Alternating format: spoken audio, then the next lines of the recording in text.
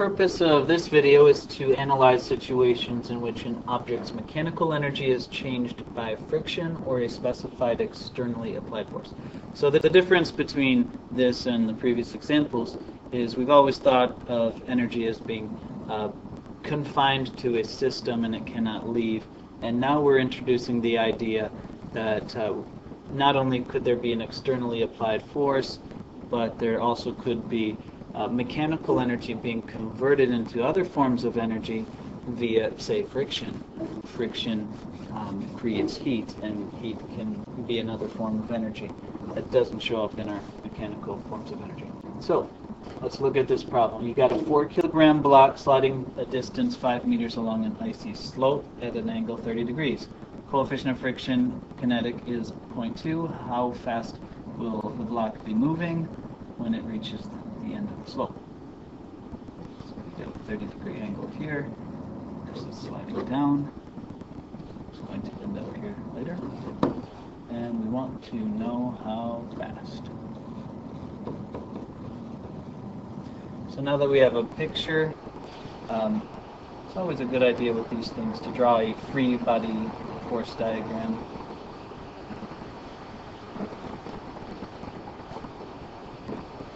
We'll get to that later.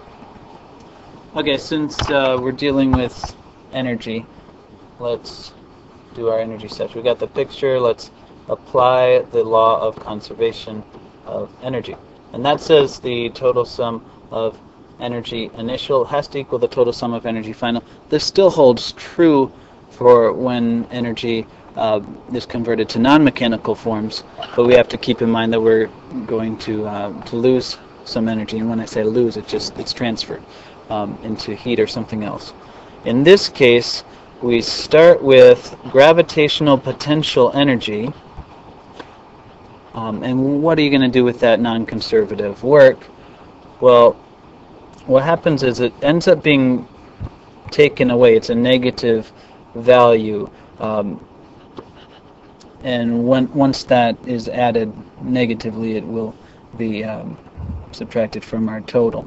So we're going to lose some work to friction. We're going to lose some heat to friction as we slide down. And in the end, we're going to have some amount of kinetic energy final. Okay, so let's apply our formulas to all of these. The gravitational potential energy is expressed mgh. Work is expressed force times distance times the cosine of the angle between the force and the displacement. And then kinetic energy, of course, is 1/2 mv final squared. Right, now let's take a closer look at this F right here. Well, we know that's the force of friction, and that's on our diagram. That has to be, friction equals mu times normal. But then normal force has to be equal to the component of gravity perpendicular to the ramp. So that component of gravity perpendicular to the ramp is mg times the cosine of theta. So it ends up being mu mg cosine theta for your force of friction. So we have to plug that all in here for F. So let's rewrite this line. We'll say mgh plus mu mg cosine of theta times the displacement times cosine of theta again.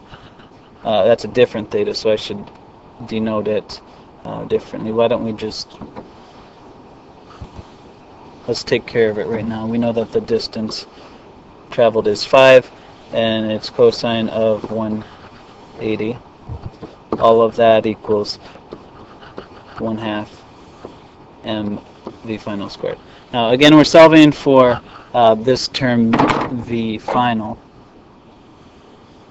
so we have to get that term by itself eventually. Let me revisit the other side. Cosine of 180 is just -1, and that will make this entire value negative, hence we're losing mechanical energy to heat. And also notice that you have m in every term, so simply dividing by m will take care of that. And if you want v by itself, you're going to have to multiply everything by 2. That'll take care of all of that. Running out of room here, but in the end, you're going to have v final equal to the square root of all of that that's up there. So 2 times the quantity gh plus mu g cosine of 30 times 5 times -1. Cosine of 30 is square root of 3 over 2 times 5 times -1. Mu was actually given as 0.2. We know all the numbers, we can plug them in now.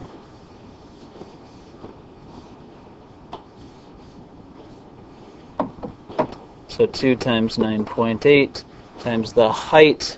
Well, the height, that's a tricky one. I'll go back over here.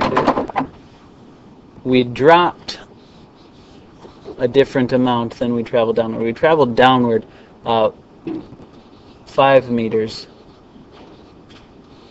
So the amount that we fell downward is going to be sine of 30 times 5, which ends up being 2.5 meters.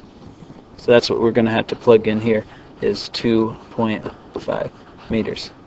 Now all of that, remember, we're going to add to mu times g times cos this term. So mu was 0.2, cosine of theta was root 3 over 2, and I have to add another term in there for g. That's lovely.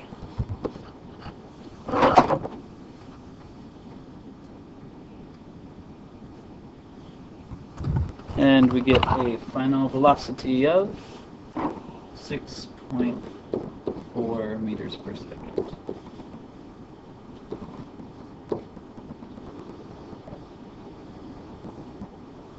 Okay, now you try one. Pause the video and click play, read the problem, click play when you're ready.